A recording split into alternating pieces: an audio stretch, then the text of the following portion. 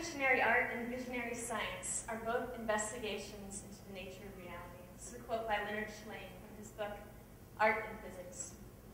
There are some aspects of the natural world that are as beautiful, breathtaking, abstract as any work of art. And there are some works of art that seem to speak to us in instinctual ways we cannot explain.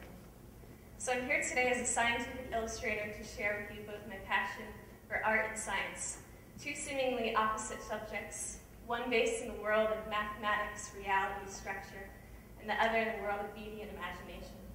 Sometimes, however, these worlds collide, and both disciplines can serve us in similar ways. So from the dawn of time, humans have yearned to create, to put down the world as we see it.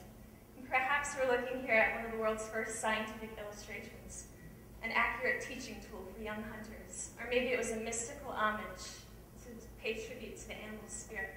But whatever it is, 32,000 years later, we can still appreciate its beauty and still learn from it. We can know the species and therefore what the environment these people lived in.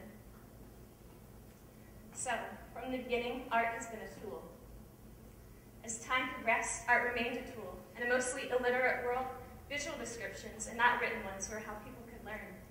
This is a page from the De Materia Medica, a kind of WebMD of the Dark Ages. And here, accuracy became very important. It was a matter, in fact, between life and death, a poison plant and one that could save. And then to the golden age of art and science, the Renaissance, and the ultimate Renaissance man, Leonardo da Vinci, not just an artist, but a scientist as well. Without his ability of visual thinking and able to put things down on paper, would he be able to invent things before his time, like the helicopter? Who knows? Or without his in-depth study of the human body, going as far to dissect cadavers, would he have been able to paint such lifelike portrayals of the human form that have gone down in history like this? Some other artists that have crossed the line from art to science, John Gould, Darwin's illustrator and ornithologist, actually made the identifications of his finches to all be different varieties of the same species, and therefore leading to a theory of evolution. Ernest Eichel, also a zoologist and an illustrator, sought to find the beauty in the things he studied, to illustrate their symmetry, colors, and these are sea creatures that he found.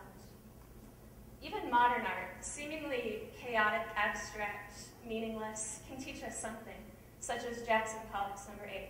But instead of dealing with the outer realities, works like this deal with the inner realities and become a map of consciousness and subconsciousness. Jackson Pollock once said, "The modern artist is working and expressing an inner world. In other words, expressing the energy, the motion, and the other inner forces." And it might be coincidence, but the emergence of modern art into the abstract from the realistic came about at the same time that a new leap in scientific thinking took place, going into the quantum and nuclear age where nothing is straightforward. So perhaps art like this is just a mirror in the leap in scientific thinking.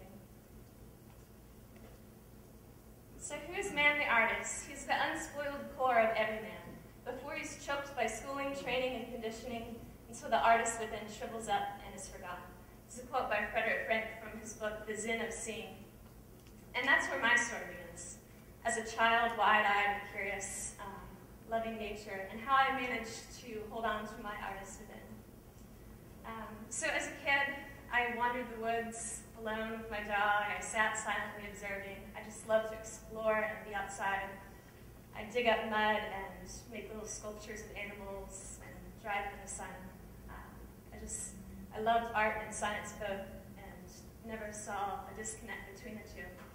And then in the 6th grade, I was nominated to a program that still exists today called the Girls in Science at the museum downtown here. And once a week, I got to go behind the scenes to the most magical and mysterious place on earth and learn lessons, look under the microscope. And it was here that I learned to quickly sketch the things I saw in the field or under the microscope. And they inspired not just my curiosity, but my creativity as well, and really showed me that art and science could be done together. It also taught me that drawing could be a meditation. As I began to draw more and more and really study things, a beautiful meditation takes place. Walt Whitman once said, "I believe a blade of grass is no less than the journey work of the stars."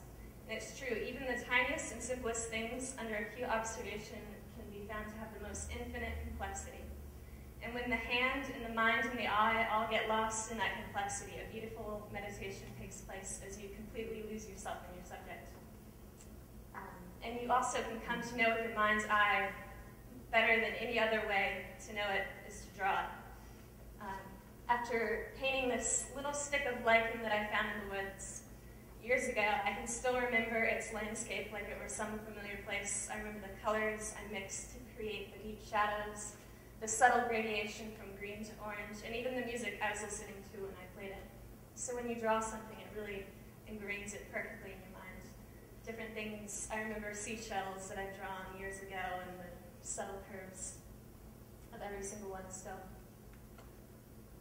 So I'm going to talk now about a few projects that I've done as a scientific illustrator and what I've learned from them. So what do you see here? Anybody gotten flower petals, teeth, fish scales?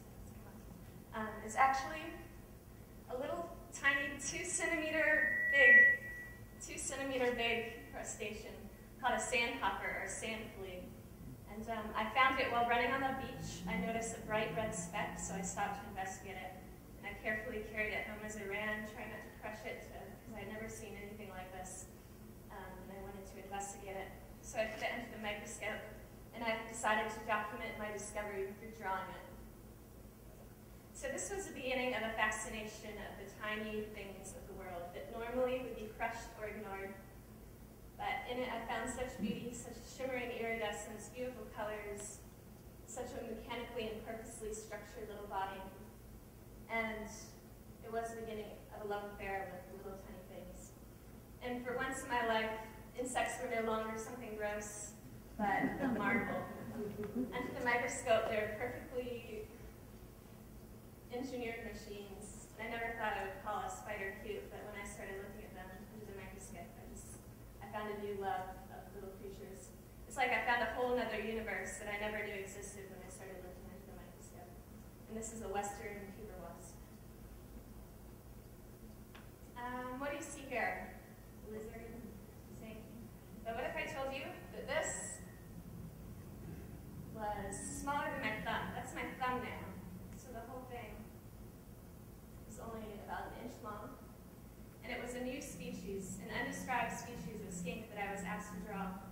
So the documentation of every scale was very important, critical in its identification. The problem was, with its tiny size, looking under a microscope, each scale was transparent, had a sheen, and there was an underlying color pattern that really distracted the eye and was confusing. So needless to say, I spent hours and hours and hours staring under a microscope, looking at one scale at a time. And that little hand is about the size of a grain of sand.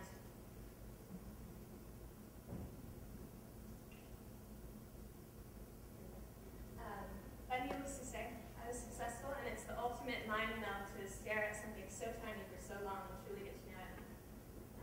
It was like drawing invisible dots on a grain of sand. That's what I felt like I was trying to accomplish. Okay, so this is a detail of a painting that's very special to me. It's not a page out of a notebook. Each line and each letter and number is hand-painted. And I carefully researched, reproduced notebooks, writings, mementos of a great hero of mine, Albert Einstein. So this is a traditional style of painting called a trompe l'oeil, which means fool the eye because it appears to be so real. And I knew I was succeeding when I would try to pick up the pencil out of the painting or try to brush that crumpled piece of paper off the painting out of the corner of my eye.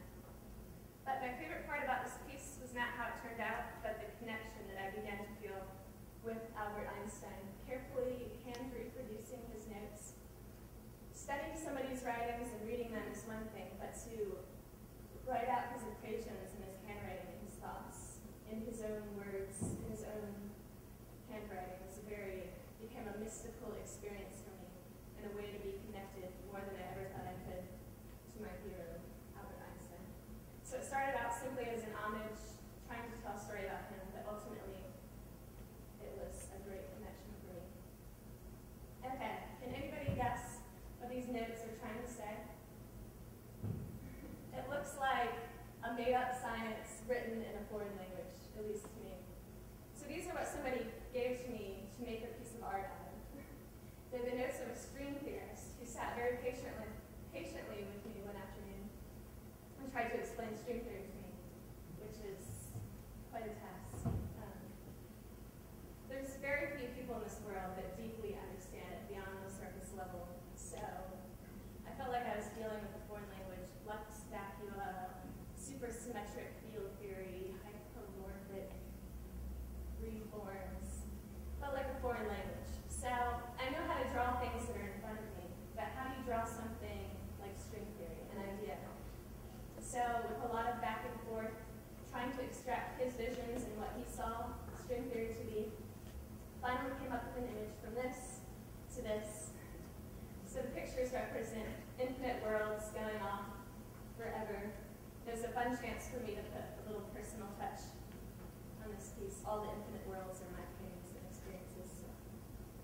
both very happy with it. And the last project I'm going to talk about is my most challenging, but also my favorite.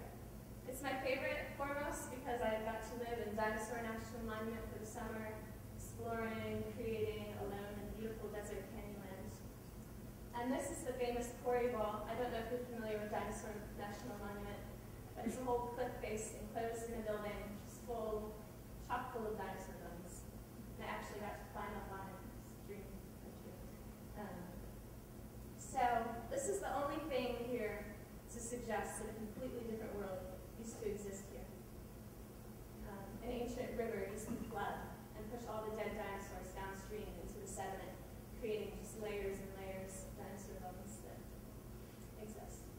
So my task for the summer was to recreate this world that once existed in the Jurassic era in a mural. So out of all the images we have of dinosaurs out there, this is how it all begins. This is the only real thing that we can touch and see and create from. Just basically look like rocks and bone. So, to begin, the paleontologist digs up the bones, identifies them, arranges them, assembles them. Then the paleo-artist, like myself, comes in, and the imagination starts to come in, fleshing them out based on comparisons to modern animals. And then skin. And then the fun part, color and texture. And one of the most commonly asked questions that I get is, how do you know what color to make dinosaurs? And the answer is, I have no idea, I just make it up. Can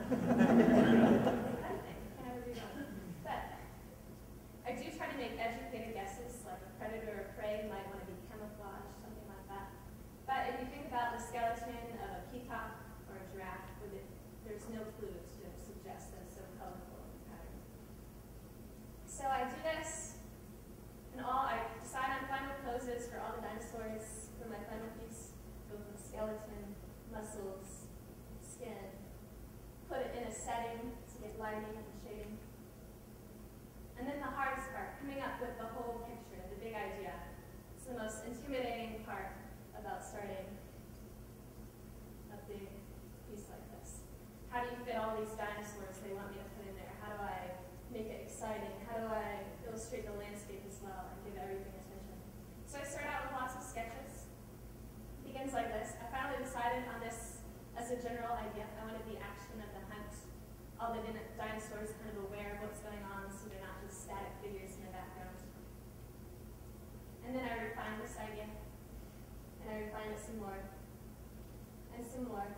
And all the time, I'm still going out into the world, observing, looking at a pond, seeing how it reflects light, going into the woods, the little woods that were in the desert, and seeing how light played in dappled trees and how the shadows fell.